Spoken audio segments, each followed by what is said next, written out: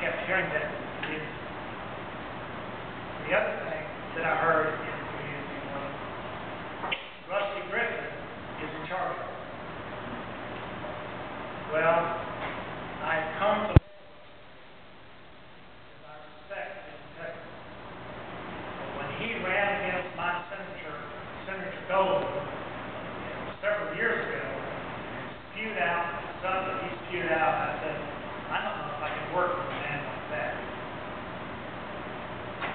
I contacted the now Republican Senator Golden, the now 3 representatives in Valdosta that represent us who are Republicans, and I've given them all my support. I disagree with their party,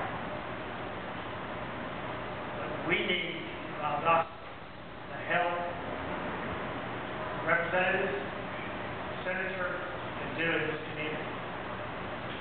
Had they not worked with me to open the Pine Family Camps for women,